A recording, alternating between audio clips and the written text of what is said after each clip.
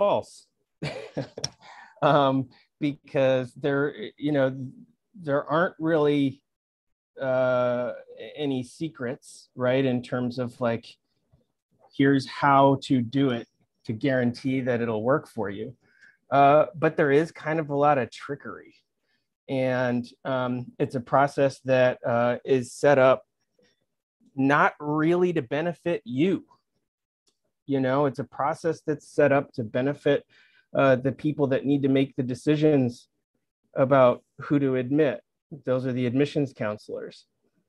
They try as hard as they can to sort of find that middle ground between, being able to benefit them and being able to benefit you. But what we get is a process that is as varied as anything can be, right? Most other countries, almost every other country does not do it this way. They have a much more simplistic way of doing it. A lot of countries, it's like whatever you get on your exams, whatever scores you get on your exams, that dictates your path. That says, here's where you're going to go. So the SAT is not really, the same thing. In the United Kingdom, they've got A levels and O levels. In China, they have the Gaokao.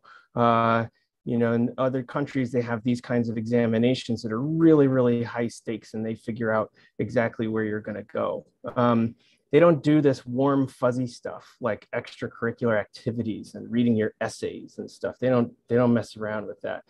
Here, we create this opportunity for you to be defined by things beyond just the numbers, right? Beyond the exam scores, beyond the GPA and stuff. But what that does is it creates a pretty fuzzy process, right? It's difficult to say, if I have these characteristics, then I will be admitted to X, Y, and Z kind of school. But it also doesn't necessarily rule you out, right? There's a lot of complexity to it. But at the end of the day, they want to be able to give you the opportunity to kind of define yourself beyond the scope of just numbers. And so one of the other things that's very different about the United States is that there's, versus other countries, there's way more colleges, like way more, something like 4,000.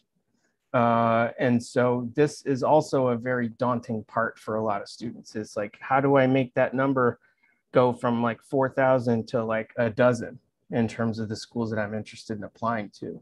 So I'm going to help you think through some of that stuff. So first, let me share my screen. We'll talk about it. I'll do a little more introducing of who I am. Okay.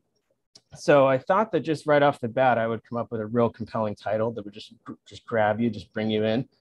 The ins and outs of applying to four-year colleges in the United States. But I want to make it clear, I'm talking, there are other colleges in other countries, and there are other colleges in this country that are 2 years.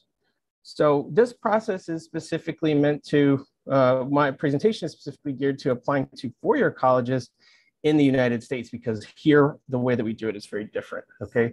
There's my email. It's my first and last name at Gmail if you guys have questions. So who am I? So first, my own college journey started, I'm from Portland, Oregon, and it was really rainy there.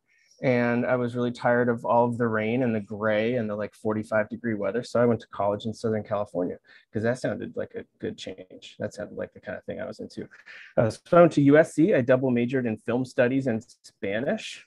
My stupid joke about that is, while I do not make films for a living, my wife is Puerto Rican. So the Spanish really came in handy, okay?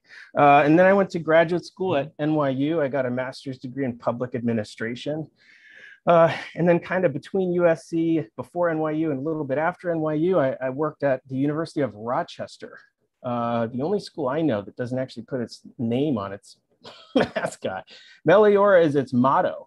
It stands with some sort of Latin phrase that roughly translates to ever better. So I worked in admissions at the University of Rochester for about 10 years altogether.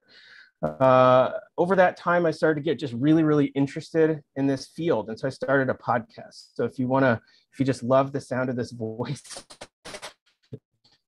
and you want more, You can find this podcast anywhere. We talk about college stuff, interviews with a lot of really interesting people.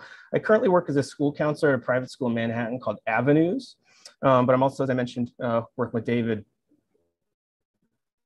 on the Pittsburgh stuff, the University of Pittsburgh grant to help improve access for students to get into STEM majors and ultimately STEM careers.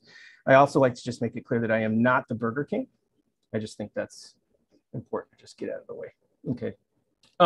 So today, I'm going to talk about the basics of applying for your colleges, which is how to figure out where to apply, what colleges look for, what the parts of the application are, what you need to do to apply, the timeline you should follow, and I'll give you some tools that you can use to stay organized. Okay. And then I'll get to that later. Okay. So where should you apply, right? You ultimately are looking for a list of about 8 to 12 total schools, okay? You want a few reach schools, 2 or 3, but mostly ones that are target and safety or likely, which means that the chances of you getting in are pretty good, right? So I'll help define this a little bit, okay? But you want to think about what would be a good fit for you, right? One of the things that a lot of people, words that people throw around when they talk about colleges are good, not good, bad, things like this. Not very complex, right? But if somebody says to you, oh, that's a really good school, I hear that's a good school. What does that mean, right? It might mean that it's a good academic fit for you, right? MIT, a lot of people would say good school, not good for everybody. I have no business going to MIT. It would be a miserable experience for me, right? But if you are, in the upper echelon of math brains globally, it might be a great academic fit for you. What about the social fit, right? The size, what kind of clubs are there? What does the racial, ethnic, and geographic diversity look like? The gender diversity? What kinds of students go there? Financial fit, right? College appears to be obscenely expensive these days. It doesn't necessarily always shake out that way for everybody, but it's important to keep this in mind, right? Above all, right, to my comment about MIT before, highly ranked does not mean that it's good. It means that it's highly ranked. But it doesn't inherently mean that it is a good school. It is not good for everybody. It is good for certain kinds of people who are interested in doing certain kinds of things. So it's important not to just think about college in terms of what one of my friends recently described as highly rejective colleges, okay? These are the colleges that say no to way more people than they say yes to. We want what we can't have. And so when you see these schools saying no to absolutely everybody, if you actually get in, it seems like a big deal, right? But unfortunately, the narrative these days about college and the options that are out there is dominated by these really world famous places, right? That we come to believe that there are only 20 colleges in America that actually matter. And the rest are like, you're settling for it. And I think that that's really unfortunate. The US News and World Report rankings is a complete scam and a racket. And I'd be happy to talk to you in depth about that. That's a whole separate presentation though. So I'm gonna move along. So where should you start? You want to ask some questions for and about yourself, right? What do you like to learn, or what would you like to learn? So that doesn't necessarily mean major, right? I like to learn stuff about how humans interact with each other, right? Something like that could be anthropology, sociology, psychology, economics. That's the entire political science. That's the entire field of social science, right? So you don't necessarily have to know what you're going to major in right now, or maybe even when you get to college. I mean, it's okay to be undecided, which is probably for you. If you're undecided, it doesn't mean you're trying to decide between something and nothing. You're trying to decide between a variety of things, or maybe you don't even know what it's called yet, right? Because there's so much stuff in college that you haven't had access to in high school that when you get to college and you go, oh, linguistics. That's really cool. I never heard about that. Well, that's the whole point of college, really, right? Is to introduce you to things that you would never have the opportunity to come across on your own, or that you haven't had the opportunity to do in high school, because it's just, high school is not about learning linguistics, right? It's about the more fundamental basic stuff. How do you like to learn? Do you like to work in groups? Do you like to work by yourself? Do you like to do, project-based work? Do you like to write papers? What kinds of things do you like to learn? So I think understanding that is also important. Who do you like to learn with, right? Or who would you like to learn with? A lot of people like to go to college because it is nothing like their hometown, right? I am gonna finally go to that place because like that's where my people are, I think. Or I am tired of my, particular kind of high school environment. I want to go someplace that's very different from that. Or actually, I'm really comfortable in my high school environment. I want to go to a place that feels like that, right? These are important factors to think about. What parameters of your family set for you, right? Parents and guardians sometimes have some very particular thoughts about where you're going to apply to college, right? You are not going to apply to college anywhere that is outside of a, 3-hour car ride from Pittsburgh. Those things can have a limiting factor a little bit on your search, which is okay. You want to find limiting factors. That's the whole idea, right? How have you done in school so far? If you've just been cruising and it just seems easy, it seems like a complete breeze, and you can't wait to get to something more difficult, then maybe you want to aim high, right, in terms of aspirations. If school has not been your most favorite thing, maybe you don't want to pick an environment that is going to have really, really, really heavy academic expectations on you. But understanding kind of how you've done in school so far is going to help to give you a little bit of a sense of this reach, target, and likely thing. Like I said, I'll get into that in a minute. But I like to start here. So there are 3 big questions to get your list smaller. Where in the world? Where in proximity to a city? Which also means, what is a city to you? Because there are very different definitions of that depending on who you are and what your experience is like. If Pittsburgh is the sum total of your idea of what a city is, then there's a lot of other options out there, right? Bigger and smaller alike. And then how big a school? If you can answer these questions for yourself, there are only going to be a certain number of schools that fit these parameters, right? So for instance, where in the world? Think about weather, right? I started off talking about Portland and being rainy. I was tired of this. I wanted to see what it was like to live in a place with like palm trees, right? So this is something that matters to me, and it might matter to you. It might not matter to you. But if it does, right, they can have the world's most fantastic biomedical engineering program, right?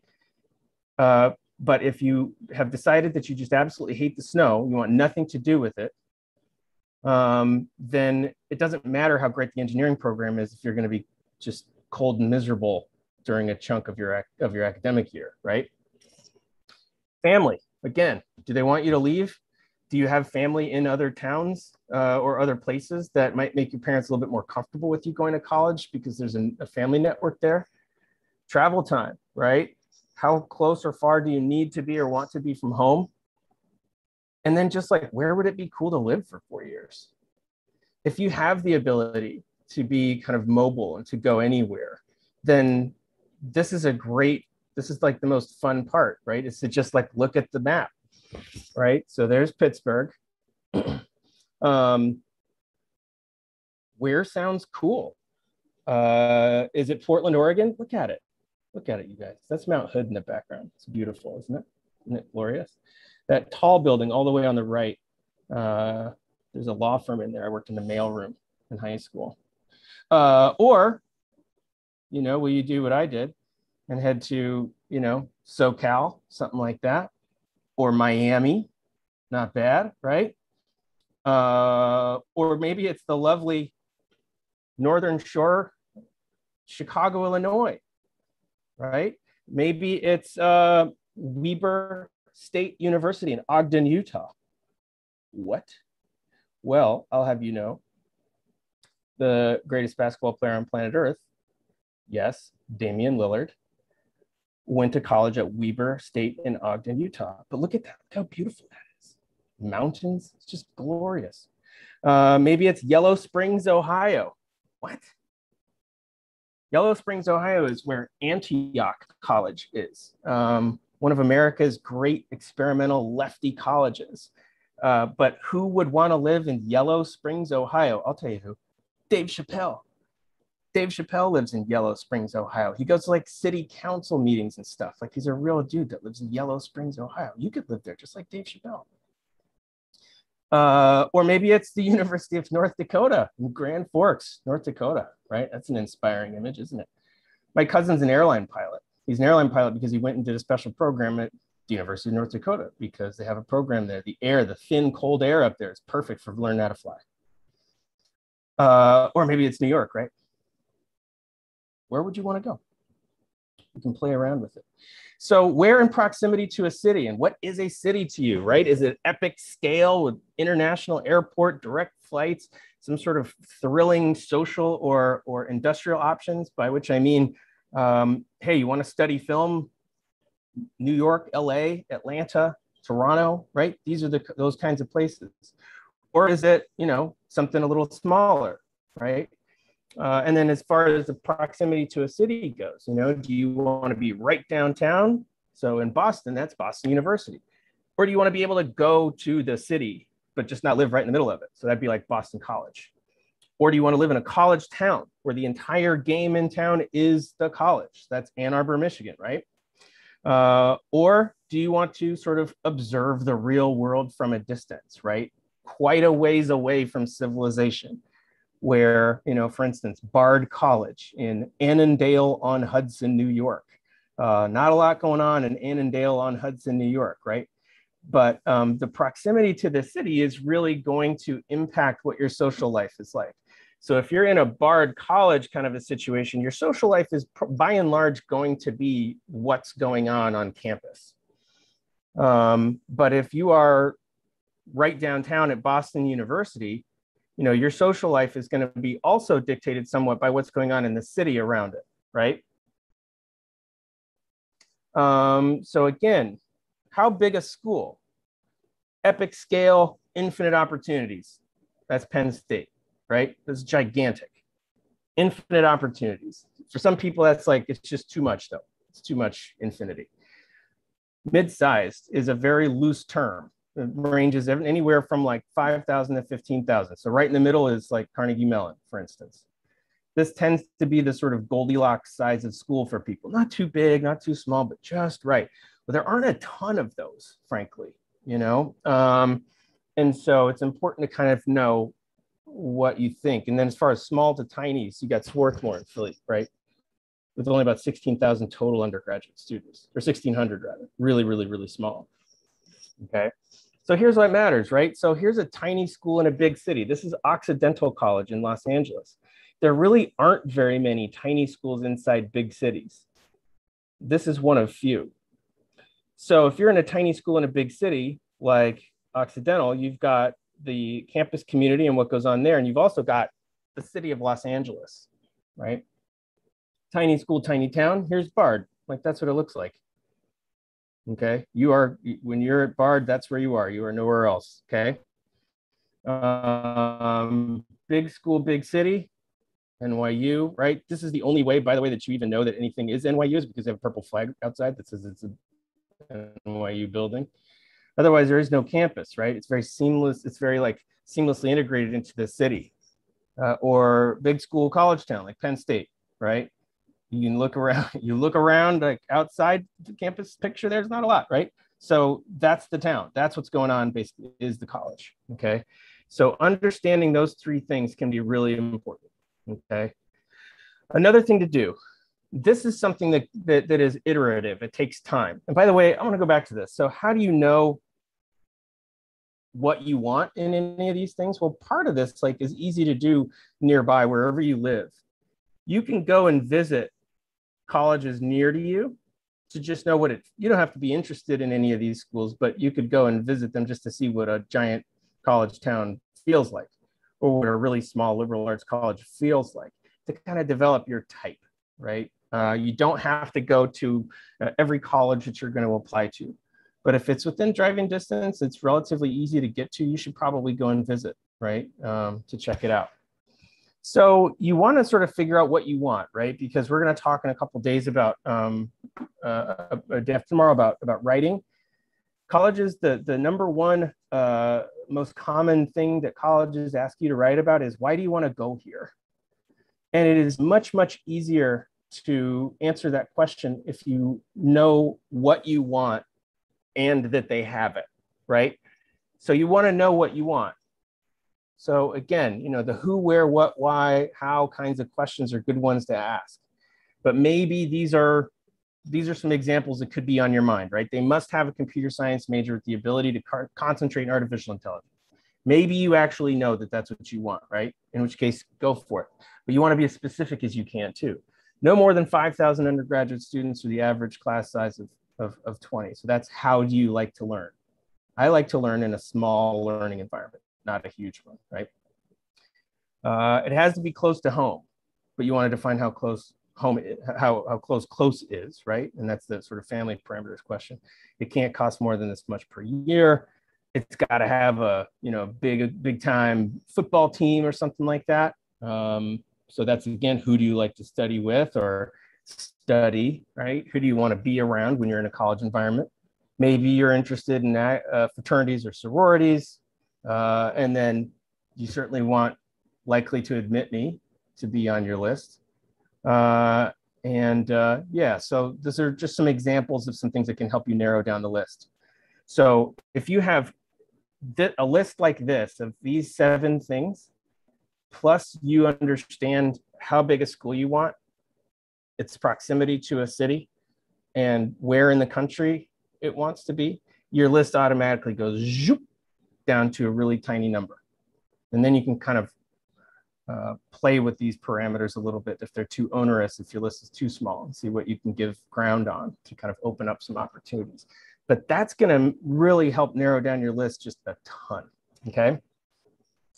All right, so where should you apply? Again, aim for a healthy combination of reach, target, and likely schools. You want to diversify your risk. You do not want to apply only to schools that are impossible to get into with no options. You do not want that. So how do you tell if a school is a reach, target, or a likely school? If you are below the average admitted student profile, or it's a school with admit rate below 20%, it's considered a reach school. That could be, it could not be a reach for you at under 20%, okay? But you don't want unhappy surprises. You don't want to expect to get in someplace and not have it happen. The reach schools, you should never expect that it's going to happen. I'm sorry if that sounds like very Debbie Downer-ish, but just you need to kind of protect your emotional and mental state through all of this as much as you possibly can. So if you place all of your emotional eggs into the baskets of extremely highly selective colleges, and you don't get in and you were expecting it, it's not a good feeling if it doesn't happen. So just assume, might not happen. Be cool if it did, but it might not. And then, you know, really get hyped about your target and likely schools, okay? So your target school is a school where you're right in the admitted student profile, right? Your GPA, your test scores, they all look like, yeah, this is about where I'm at, right?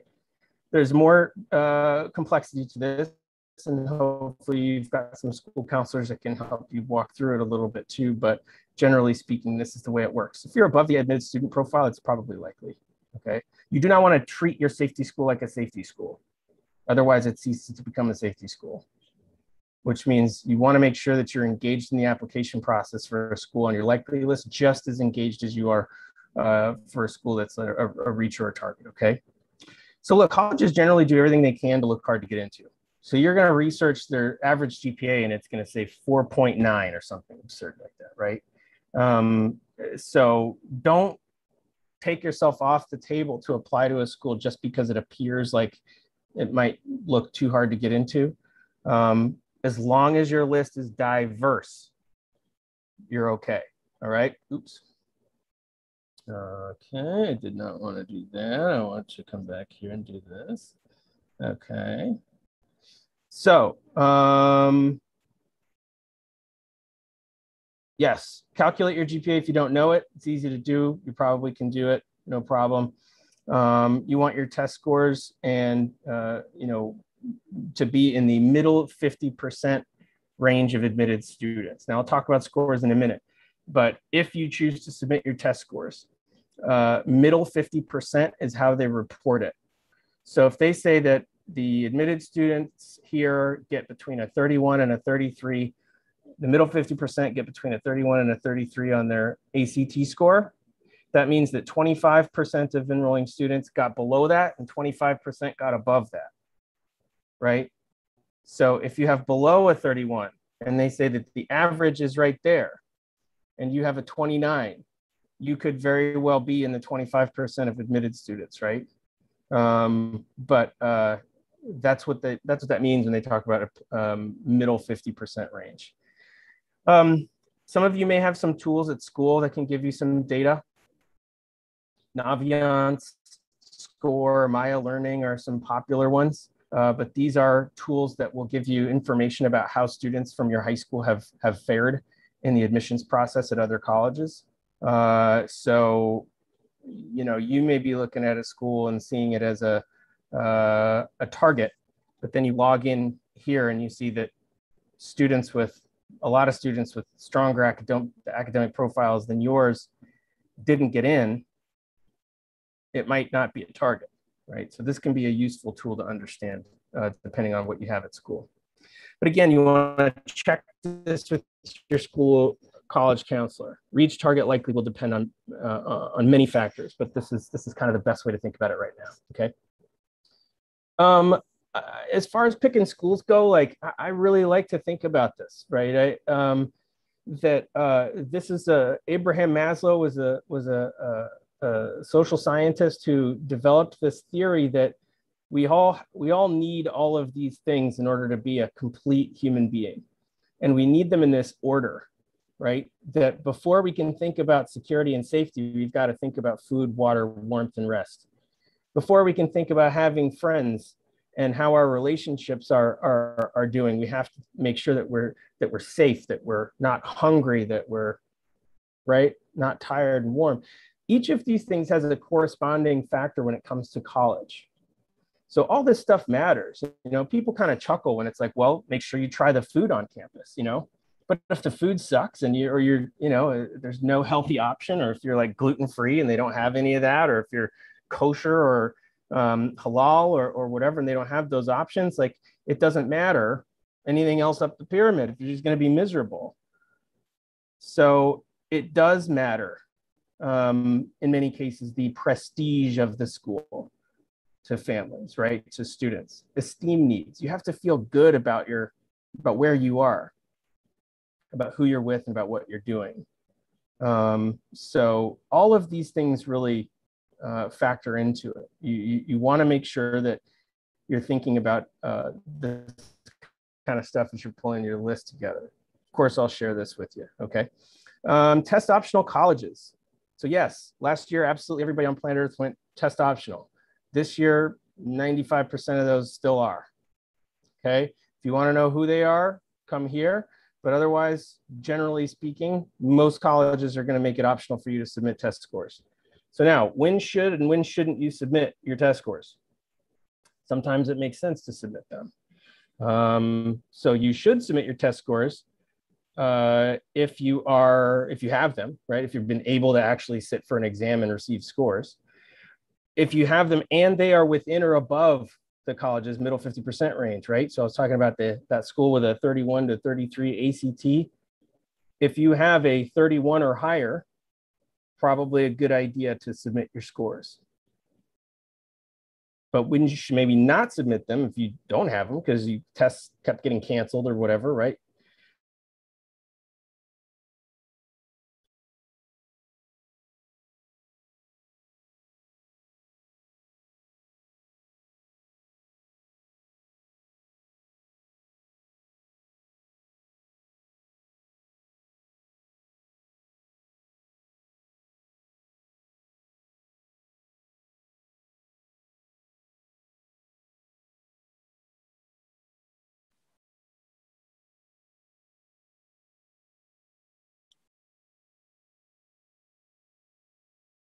Hello? I think Davin might be frozen for a minute. Let's give him a second to try to get back to us.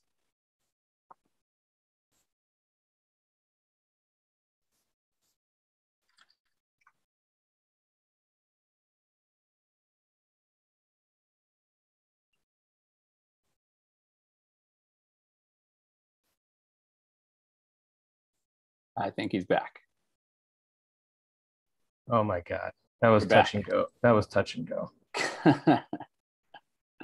After an entire year of this, right? It never ends. Plus, you would think. Okay. So feel free to ask me questions about the test optional stuff, but it really is optional. You do not have to submit your scores. But if you choose to submit your scores, they should be good ones, right? Where should you apply? So there are some tools to aid in your college search here, okay? College Board website is really good. You can plug in a lot of different parameters and then it spits out a list of potential colleges. If you really want to dig into the numbers, you can go to collegedata.com, virtual campus tours. If you want to know where colleges are actually doing in-person campus tours, here's a website that I've linked to that I'll share with you so you can look and see if they're actually offering in-person tours and information sessions. Anywhere you can go physically, you should try. It's good for a million reasons. But if you just can't, then you can't. But if you can, you should try. College website and information sessions are very good, right? Register for and attend virtual information sessions. So if you register for it, and then if you attend, they tend to take attendance and they want to see if you actually show up. So you need to go. You need to actually go. And if you can't do an in-person visit anywhere, absolutely everybody can do a virtual one. You do not want to be the person that didn't visit or do a virtual information session, right? Do as many of these as you can for the schools that you're interested in and that are pertinent, right? Don't do them just to do them, but do them because it's full of valuable information, okay? So when should you apply? Early decision is a binding arrangement.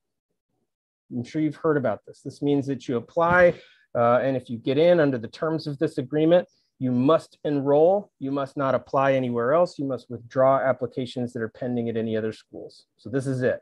You apply early decision. If it's the one place you will go, no questions asked. It is complicated though. We'll talk about that. There is early action, which is you apply early, you hear back early. That's it. It's not binding. You can apply to both, right? You can apply to early action schools and one early decision school. But if you get into your early decision school, you have to withdraw your applications from the early decision school or early action schools, right? Sorry. Regular decision, this is the last deadline by which you can apply. This is usually January, okay? Rolling decision, apply whenever, and then you hear back usually in a space of a couple of weeks. University of Pittsburgh. You can submit your application in August and hear back before, roughly before, maybe right after school starts, hear back by Labor Day. And then you've already got an option in your back pocket. If you really, really want to go to the University of Pittsburgh, then this whole process can be over nice and early for you, right? If you can apply by this rolling deadline and then get your information back. There are other random things, single choice early action, restrictive single choice early action, places like Stanford and Notre Dame, like this is how they do it, right? This is it. Yes, you can apply early action to our school. However, you cannot apply early action to any other school anywhere else. They have ways of figuring out if you have, it sounds like a little bit of a cartel sort of action for me, but like generally speaking, those are very, very rare. The last one, the other random things, okay? But as far as you're concerned, you should always apply by the earliest non-binding deadline, okay? If a school offers early action, you should apply early action. Here's why. Number one, you just look like you kind of have your stuff together, right? You pulled it together, you got it in by November 1st. That's typically when early action and early decision applications are due. That's good. You've demonstrated the initiative to get your application complete and get it in. But more importantly, this is a human process. People like me read applications, right? I would read probably 1,000 applications a year. I was much, much more excited about doing it at the beginning of the process than I was at the end, right? So we want you to, appeal to the human element in this process. So apply early because the chances are you're going to get the admissions reader at their best. That's just true. So you want to define a financial fit too, okay? I think you should, make sure that you've had a conversation as a family about affordability and keep all 4 years in mind. You don't really want to have this conversation next April when you're trying to decide where you're going to go. And all of a sudden you learn from your parents that a school that's going to give you only this amount of financial aid is now no longer possible, right?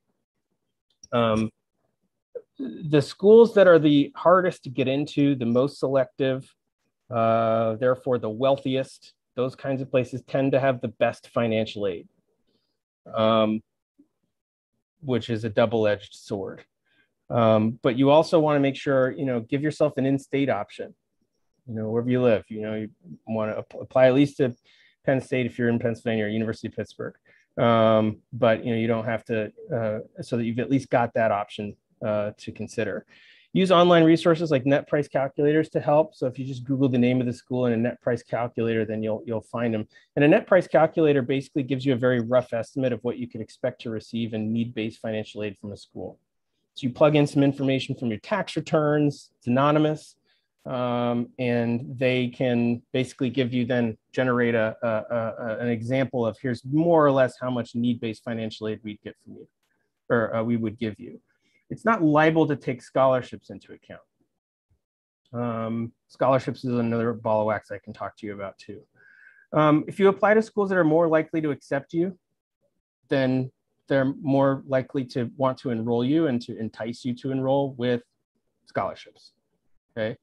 This is also when it can help to submit scores that help the school's average. It's stupid, it's not correct, it's inequitable. It's probably racist too, at worst, to continue to incentivize the use of standardized test scores, as far as I'm concerned. But they will incentivize, you coming to their campus with merit scholarship money if you have scores that look good to them. That is not the case at the most highly coveted schools at the top of the food chain. They know how special they are. They do not have to entice you with anything, okay?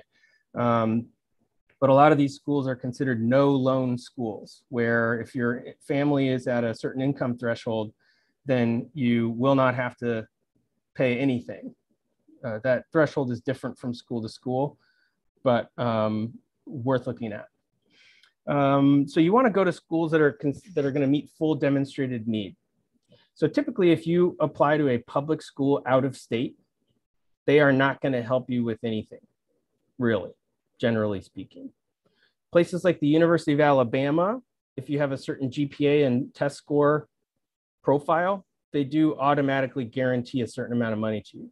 There aren't a lot of those kinds of places, though. They want to charge the max to out-of-staters because they sort of subsidize the cost of attendance that they charge at a much lower rate to people that are in-state. Private schools out of state are the ones that are going to meet full demonstrated need, and in-state, I should say. Private schools are the ones that are more likely to do this, and then public schools in-state, okay? Consider costs like transportation between home and campus, right? Because it can be one thing to look at the cost of attendance, but tuition, books, stuff like that. But if you have an idea that you're going to go home for every little thing, every 3-day weekend, right? All of that stuff, and it's the price of a plane ticket, a round trip plane ticket, well, that could really add up, right? So there are some little things here that you do want to kind of factor into it all. If you have financial need, early decision can be complicated, right?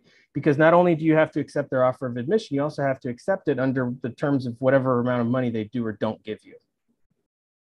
So early decision can help your chances because they know that they've got you if you're coming, and they like that, the enrollment managers. But they may not give you a lot of money. And if you are on the hook to enroll and the price tag is too steep, that is a very complicated place to be, and you do not want to be there. So if you're going to apply early decisions someplace, you've really, really, really got to know that it's going to work out for you financially. Okay. So here are the things that colleges look for. We have 15 minutes. Is that right, Dave? We're done at noon. Yeah, but we have some extra time, Davin. If you Oh, need, hot damn. time. Yeah, we have interpreters all the way to 1. So. Oh, wow. Yep. Okay, great. Well, we'll make this. We have some flexibility. We'll stretch it out then, okay, and make sure that there's time for Q&A. So please collect some questions, and we'll have a discussion at the end. So grades in your transcript. This is number 1. Every single college admissions counselor that you talk to, when you ask them what's the most important thing, it's this. GPA is like, imagine an iceberg, right? GPA is the very tip of it. But all of the work that you've done, your entire academic history is everything under the surface of that tip of the iceberg, right? It is the result of individual assignments over time in individual classes that ultimately resulted in a grade, and then a collection of all of those grades, and it all feeds into this one big number that is very, very problematic. So colleges don't just look at GPA, even though they do report it. What they look at is your actual report card, and they see how things have gone from 9th grade all the way through. They want to see what were the opportunities that were available to you in your high school in terms of challenging yourself. So, do you have AP, IB, honors kinds of courses? And to what extent did you take advantage of those? You're not supposed to necessarily have 9 million AP classes, okay? You want to challenge yourself within the limits of your ability to meet those challenges, okay? They also want to see how you did 9th, 10th, 11th, and 12th, right? Your high school career has been significantly impacted, right? Given the way last year and the end of the year before that looked. So they're going to probably understand if there's a little bit of a change in grades. Maybe they're going to be impressed if there isn't, and if the grades continue to stay nice and strong. But generally speaking, those of you who are approaching 12th grade, remember how different a person you were in 9th grade. There's a lot of change that happens, and they want to account for that and understand it. They want to see generally that your grade trend has been either nice and high throughout or improving. Typically, you do not want your grades to dip in the 11th grade year, although those of you who were 11th graders, your grade may have dipped, there's definitely a chance that, the conditions under which you were learning how to influence that, right, in a way that is understandable. But generally, they want to understand the trend over time, okay? Again, test scores. They'll look at them if you send them. But if you don't send them, they won't. It's really that easy. Okay. And then typically this means you do need to send the score. Some places they'll let you self-report your score so that you don't have to spend money on sending it, because it costs like $14 per school to send your scores. But whether it's the College Board or the ACT, you will need to actually send an official score report at some point. So we'll talk more about this day after tomorrow, but writing is a huge part of what they look at. So you've got your personal statement, which is the college essay. You've also got supplemental essays, right, that I was alluding to before. Why do you want to go here? Tell us more about what you want to study. Elaborate on an extracurricular activity of yours. All kinds of different things that they may ask. And in many cases, these can be more important than the personal statement. There is an additional information section. If there's something that you need to tell us that just hasn't been able to find its way into any other part of the application, then here's 650 words for you to tell us about that. Extracurricular activities, this is another form of writing, in my opinion. But in terms of the common application, which is the application that you'll use to apply to the majority of the schools that you apply to, you have 10 places to add extracurricular activities and describe them in 150 characters, not words, but characters. So it's a really, really restrictive word limit. You know, some of you, you know, like you live, eat, breathe, debate, you know, and you've been doing that for all high school, maybe even sooner. How the heck are you supposed to kind of pack all of what that means to you into a 150 character description, right? It's really a challenge, but it's doable. Everything outside the classroom counts as extracurricular, okay? Extracurricular means outside the normal course of study. So it can be hobbies, it can be part-time job, it can be, you know, caring for siblings or parents, or you know, anything that you do. It doesn't just mean clubs, but sports, hobbies, jobs, anything counts, okay? Letters of recommendation. Your school counselor will have to submit one for you. And then 2 teachers is the standard, but sometimes they have some room for other recommenders. You know, if there are people in this program, for instance, that you really connected with, that you might want to ask for a letter, you can do that. But you'll want to check with the individual colleges to see how friendly they are towards taking more than what they've recommended, right? Which is usually a school counselor and 2 teachers. There is potentially some other stuff that they look at, right? So if you're applying as an art student or something, there may be portfolio requirements. They want to look at some stuff. They want to look at the movies you've made, or the music you've made, or the art you've made. But then there's also interviews and this concept of demonstrated interest. So some colleges do admissions interviews, not all of them. If any of this stuff, with the exception of test scores, test scores are truly optional.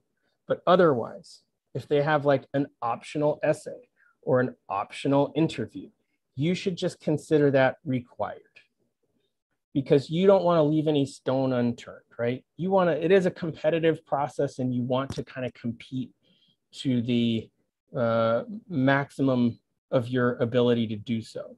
You get a lot of points for sitting down and talking to a total stranger about your life, hope, goals, dreams, aspirations in an interview. It's really entirely to your benefit to do that. So demonstrated interest means a lot of these colleges, they do not want to offer admission to even one more student than they actually have to.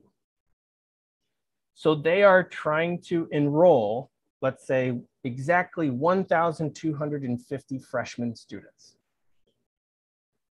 That means that they have to figure out how the heck, among all of the students in their applicant pool, which are the 1,250 students that are going to come, and how many students do I actually have to offer admission to in order to yield those 1,250, right?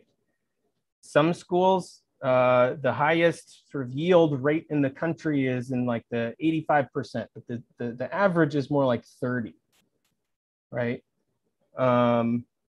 So help me do the math. So for every 10 students, they have to accept, you know, what, 7 to enroll 3, is that right? I don't know.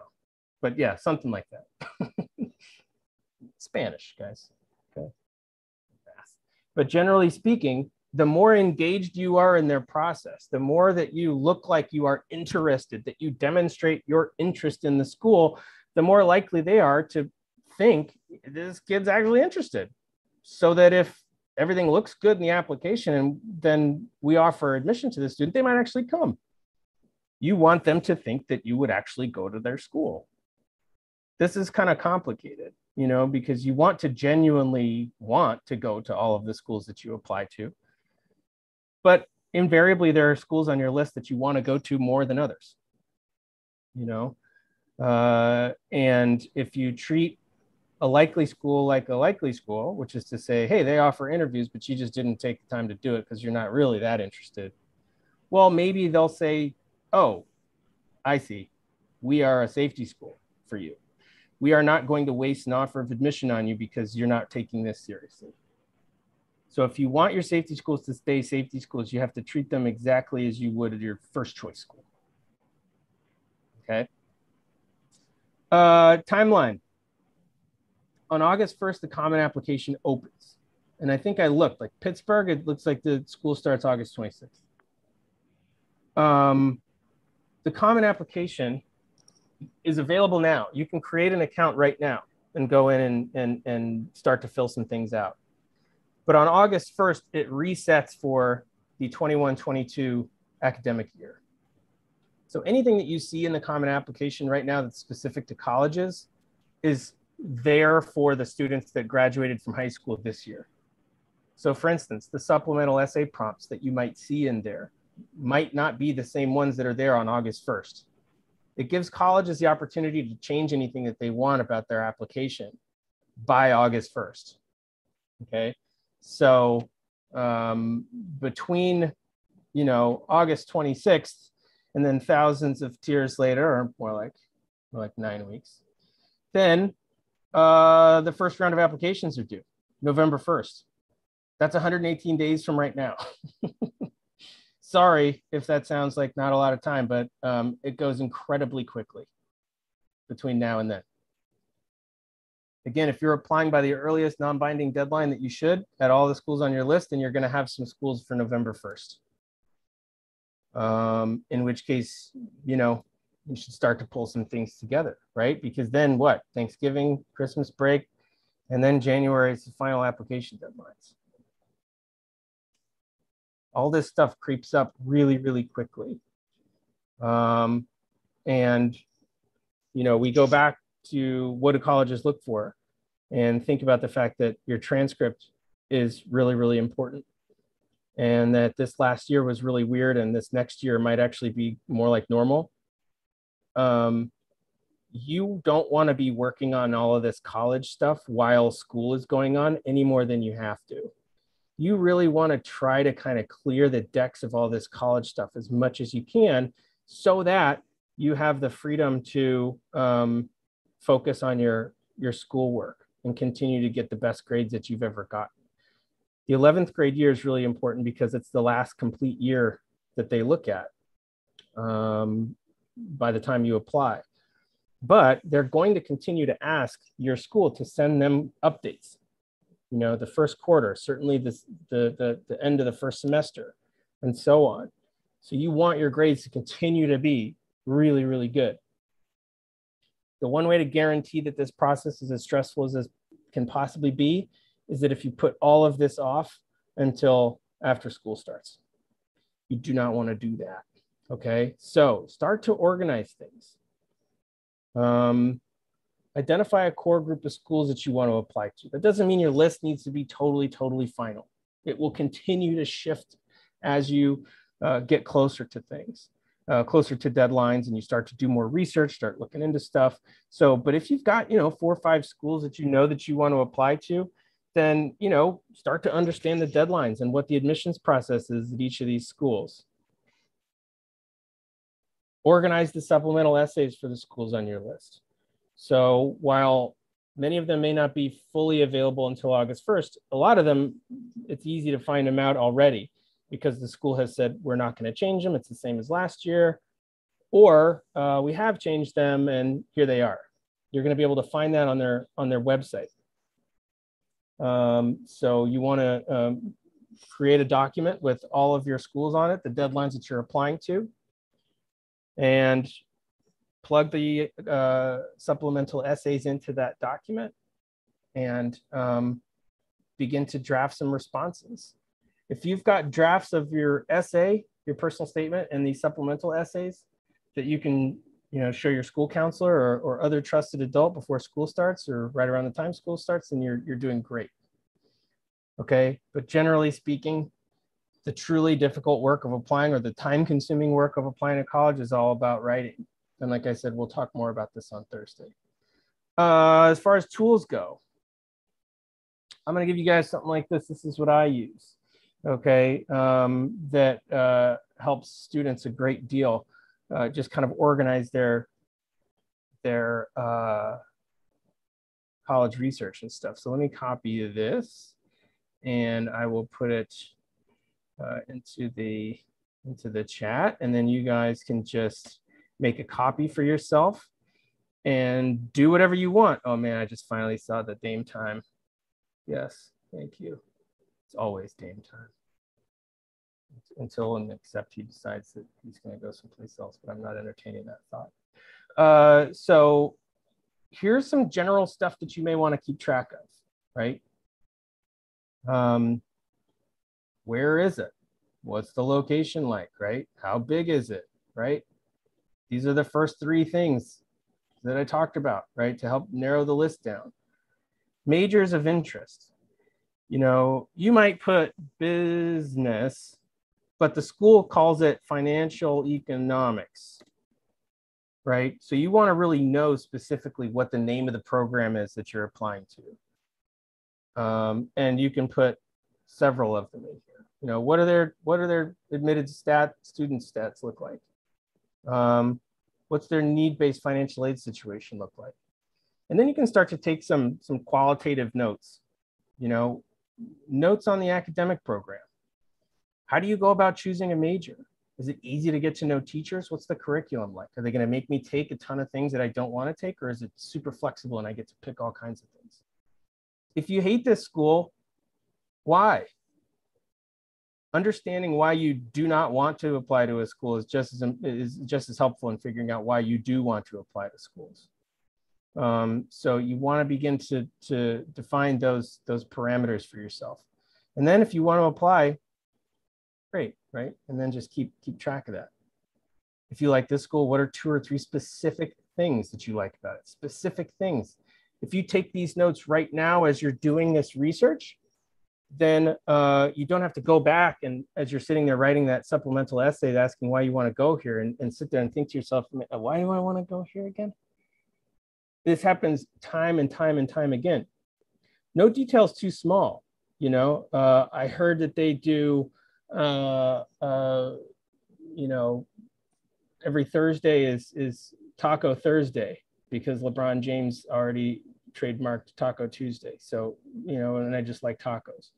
That's fine. That means you're paying attention if you put something in there like that. And then you want to keep track of, are you signed up to receive emails from them? Okay.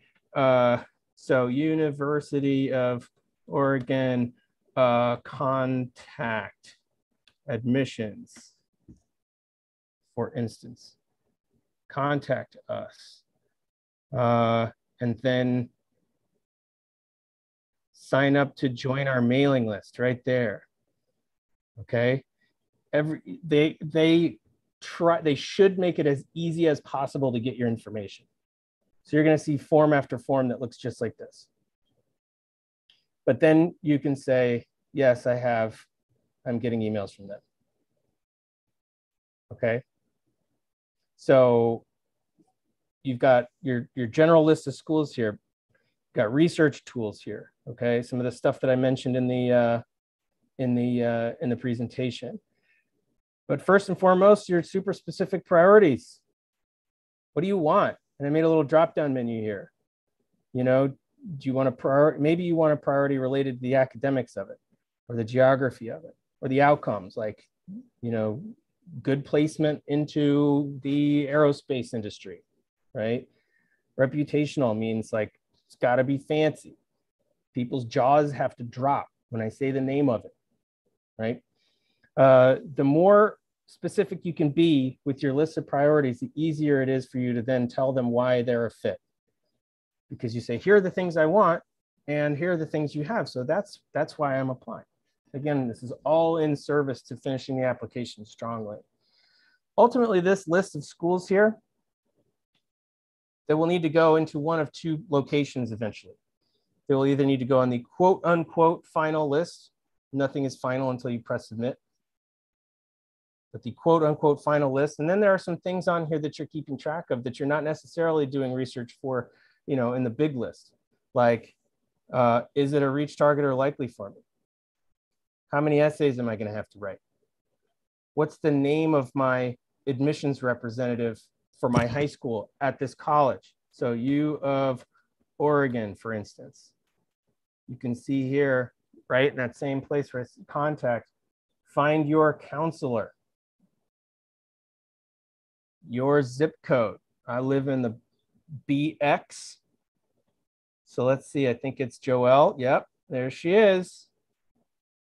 So now, if I have any questions about my application to the University of Oregon, I'm going to give Joelle a ring or shoot her a note. You want to collect all of that information here too. All right. Are you applying test optional? It'll depend on the school maybe, right? So if you are applying test optional, then this one is going to be blank. But if you are not, then this one is going to be check mark once you send those scores, right? And then there are these three. So let's say you're applying early action, University of Oregon. Their deadline is probably November 1st, right? But when's your deadline? When do you want to have this done by? Do you want to go and hang out and have fun on Halloween? Or do you want to continue to be working on this stuff during Halloween? So maybe your deadline is more like October 15th. Right. And then you can just kind of keep track of like why you're applying to this place. And then again, interviews offered. Do they do them? A lot don't, but if they do, you should do it. In which case, go ahead and sign up. And then here's the information. Interview, date, time. Let's see, date, time, location. Might be Zoom, might be in person, right? And then if you don't like a school, don't remove it altogether, but throw it over here so that you can keep track of the schools that you considered but aren't going to apply to and maybe why. Okay. So that will help you stay organized. Are there at this point any questions that I can answer for folks? Because we've gone through a ton of things. It's now a little past 12. What's on your mind? Anything you want any additional information about? This is in no way comprehensive. You know, there's so much to think about, so much to consider still when it comes to applying to college, but this is the nuts and bolts. Any questions, feel free to type them in chat, raise your hand, unmute, any of the above. I forgot to show you this giant thing that's sitting right here next to me. This is a really, really good tool. It's about $20 on Amazon. And I think when you're doing college research and you want to figure something out about a school, you can just read an entry in here that's like maybe 3 pages. And it gives a really, really good overview and description of the place. If you don't have $20, Mr. Boone definitely does. So he'll help you. Absolutely. He'll help you buy it. But generally, this is, if you're going to buy a book, if you're going to have something to help you, like this is a really, really good thing. Okay. Doesn't have every college, but it's got most of the ones that students tend to apply to.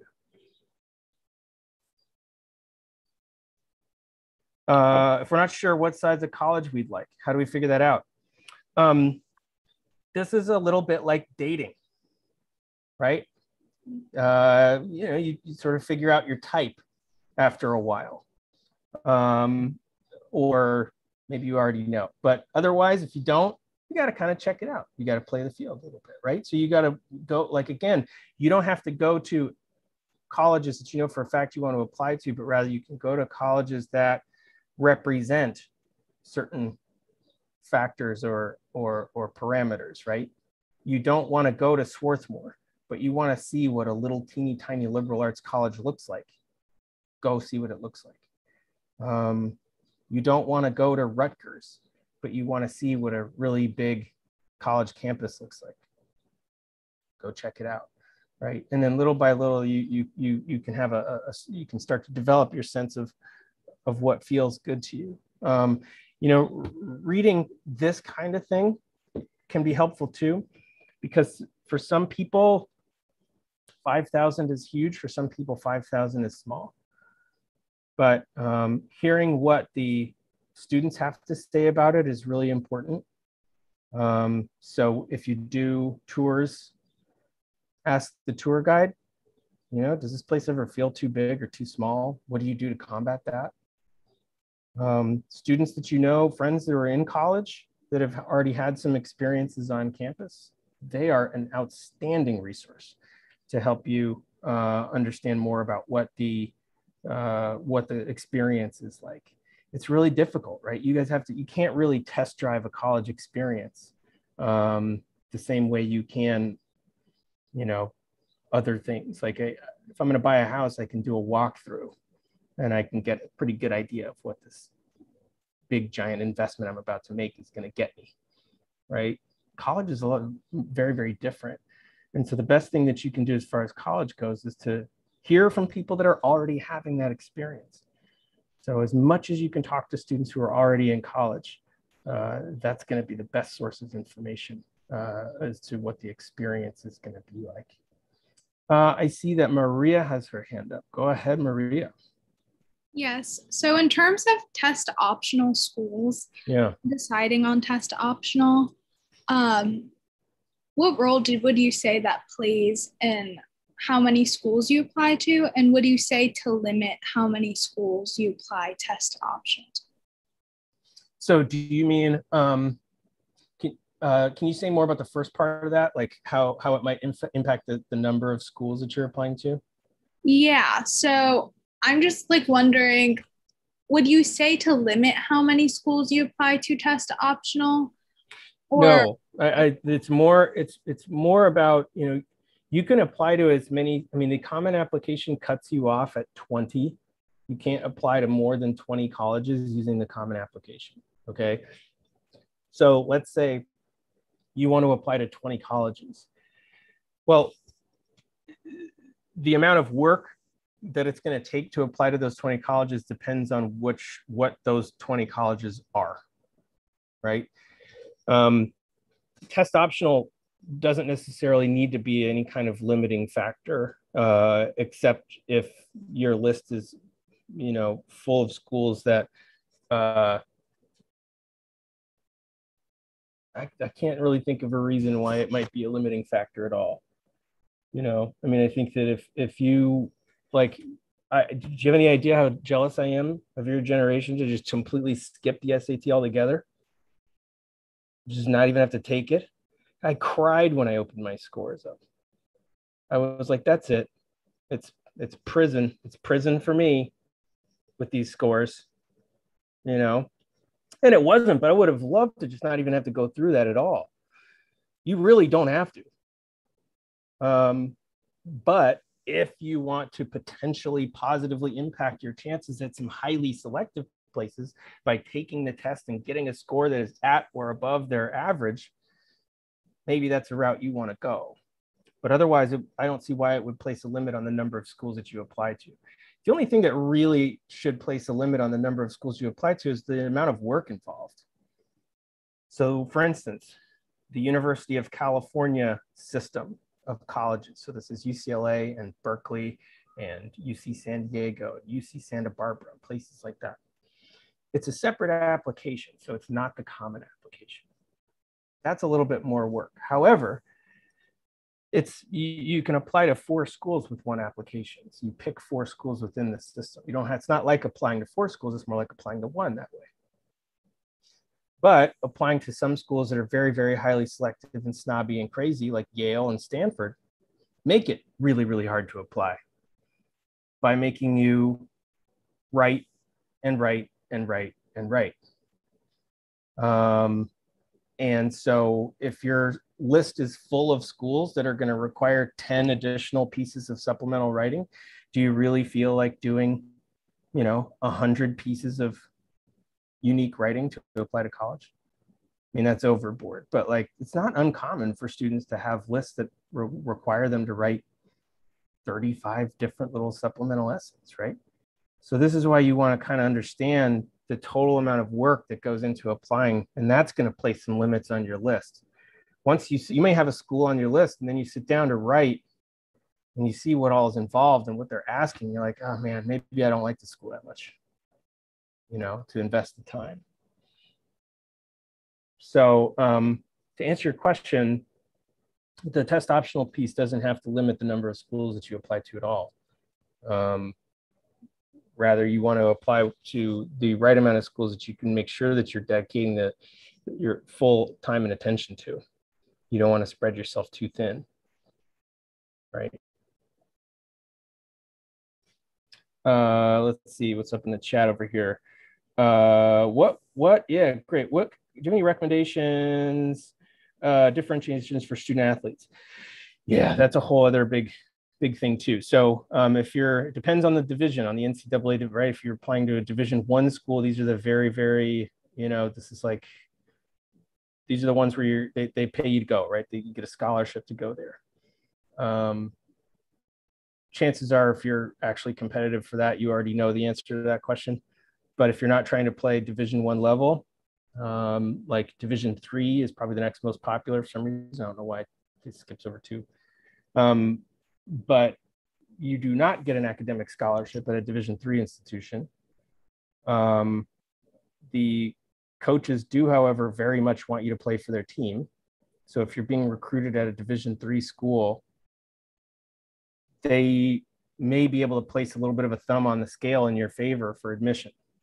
So it can help your chances at a Division III school if the coach wants you to play on their team. In many cases, however, they're also going to ask you to apply early decision because they want that spot on their roster filled. So if you're a power forward and they see you as their, next great power forward, they want you to apply early decision. If you're not going to apply early decision, they're going to go to the next person on their list. And maybe they are interested in applying early decision. And then there goes your roster spot. So it can be complicated. But either way, if you're interested in playing sports in college and playing at the NCAA level, your best thing to do is to reach out to the coaches individually. So I used to work at the University of Rochester, Division III. You want to play soccer, call a coach. Tell them, hi, I'm interested in playing soccer. And that will start the process. Okay. There's more there, but I hope that's helpful, generally speaking. The coaches are separate, and the athletic process is separate, but it is involved in the admissions process. The coaches don't make admissions decisions. That's important to know, right? They might say, you got a shot. You're my person. You're coming. You're going to be the one. But they're not the one making the decision. The admissions office is making the decision, right?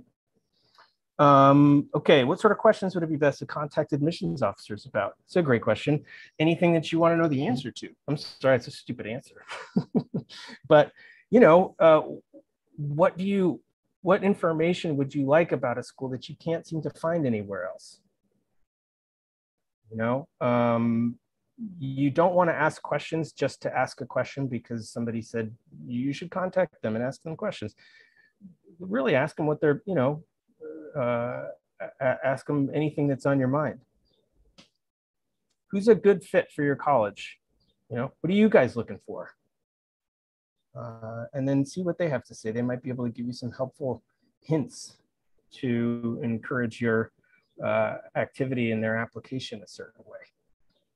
But the most important questions to ask are genuine ones, authentic questions that you really want to know the answer to. For the acceptance process, I'm always confused on how they offer funding. You are not alone, Denise. Would the amount being offered come in the letter of acceptance, or would you need to calculate it based on your FAFSA with your counselor? Yeah. So typically speaking, the way that this works is the colleges have a list of students that they know that they're going to send an admit letter to. Once that list is done, they share that list with the financial aid office. And then the financial aid office can get to work producing financial aid packages for those students, as long as the financial aid documents have been submitted to the college. So this is the FAFSA, but it's also this really, really annoying long form that most of the private schools also require. And that is called the CSS profile.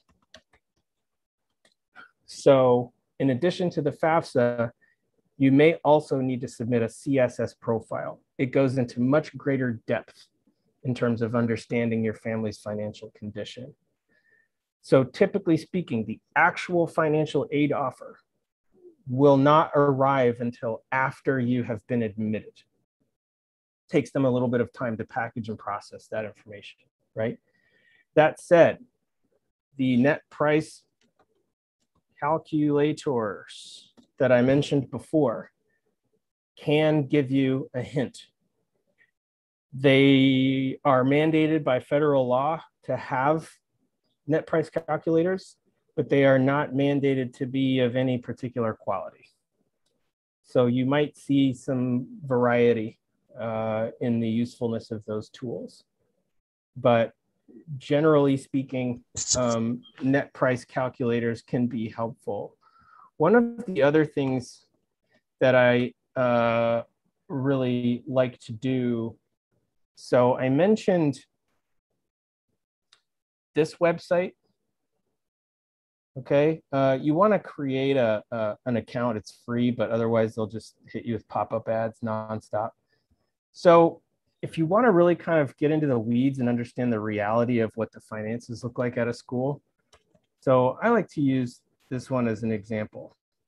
New York University. Okay, is New York University going to give me any money, right? If I get in, that's the question. How much of this eye-poppingly insane number are they going to actually charge me?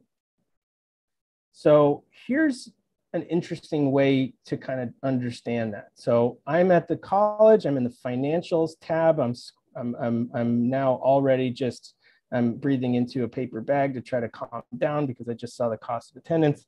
And I'm scrolling down to this part, profile of latest year financial aid.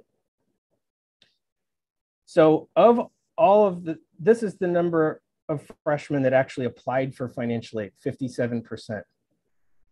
So that means that the rest, 43% or whoever, right? Totally cool with this figure, right? Like, so that tells me, okay, a lot of really, really rich people go to NYU.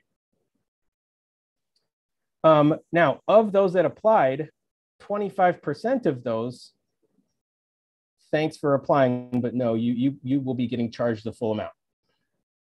However, this 73.5% do have some financial need. Almost all of them did receive financial aid, but only 12.5% of them actually got their need fully met. The average percent of need met is 71%. Okay, so the question is,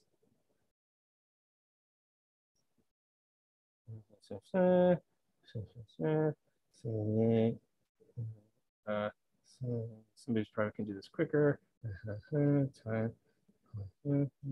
So that's a discount of $54,600.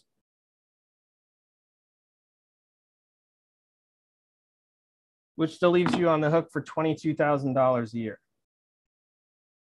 Which means that that's $88,000 to go to NYU for 4 years, right? So the average award, though, more like 41,000. That's like a little more than half of that. Okay, now that's need-based aid.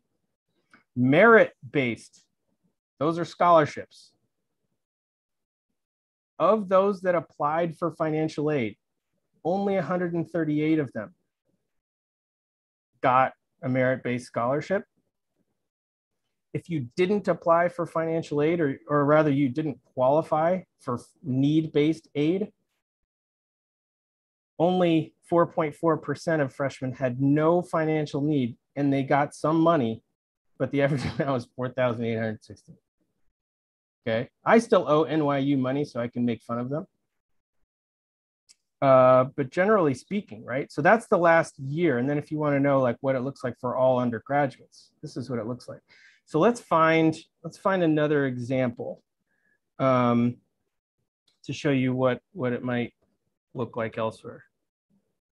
So one of the other largest private research universities in the country. On the other side of the country, okay, USC, same, even more eye-popping, okay? But let's look at the numbers. More applied, more actually were found to have need. 100% of those that had need had it fully met, right? And the average award was higher. The average award for merit-based scholarship for students that didn't qualify, way higher, right? So you can learn a lot of different things from looking at a tool like that, okay?